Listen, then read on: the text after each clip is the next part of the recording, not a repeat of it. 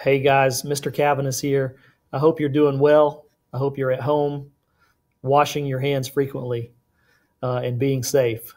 I don't have much to share yet, but I just wanted to give you a quick video just to let you know that I am here in my classroom. I am working on a plan, and there's a lot of unanswered questions at this point, but I'd like to share with you what little bit I do know. First of all, as we continue to move forward, as always, the best way for you to stay in contact with me if you have a question that you think I might know the answer to is just to use my school email. It's there on the screen. Same with parents. Encourage your parents to contact me through email if they have questions. But as I'll say probably several times today, be patient. There's a lot that we don't know the answer to yet. We're waiting to hear more from the district. In the meantime, I'm going to try to put together some lessons to to send out to you, and I will continue to use Google Classroom as my main platform for posting assignments and receiving work from you. I will also continue to heavily rely upon Remind. So I'm grateful to those of you who have signed up for Remind, which I think is most of you.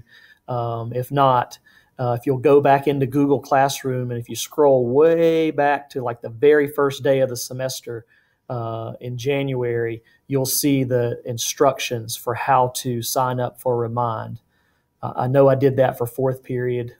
AP Bio students, I'm not sure, but your friends can tell you how to connect with Remind if you have forgotten how to do that. I know we're going to have a few folks who do not have digital access, do not have internet, do not have reliable Wi-Fi. We are working on a plan for that. For my regular bio kids, fourth block, at the very least, I'll have some assignments that you can do out of your coach workbooks, and we'll have a plan for you coming to get those if you need to get those. But I'm going to try as much as possible to post things digitally on Google Classroom so that you can watch the lessons, answer questions. There may be some short quizzes here and there, especially AP Biology.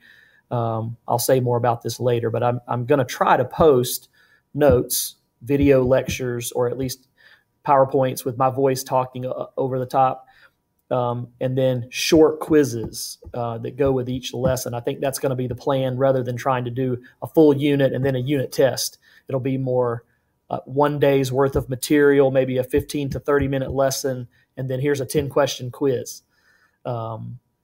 That may change, so stay tuned. This is an evolving plan. So speaking of that, for now, for the short term, maybe even starting this afternoon, I'm going to try to post something on Google Classroom, a PowerPoint with me talking.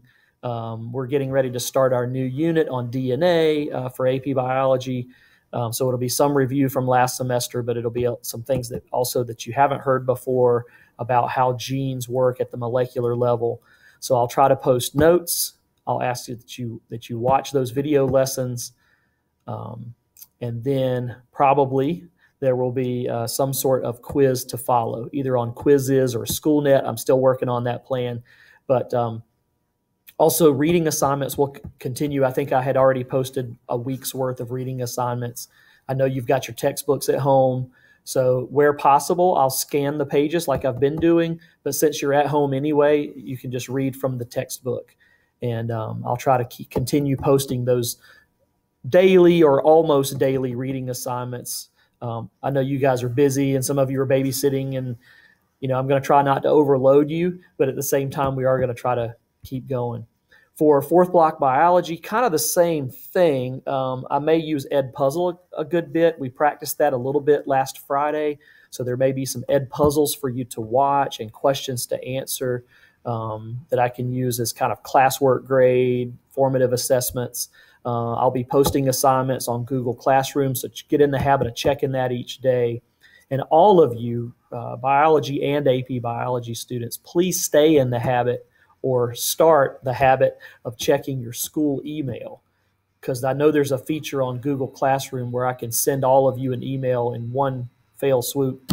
Of course, I'll use Remind, but some of you are not on Remind. Everybody has a Moore County Schools email, so I'll try to use that as much as possible. I will continue posting Quizlet vocabulary each week for my regular biology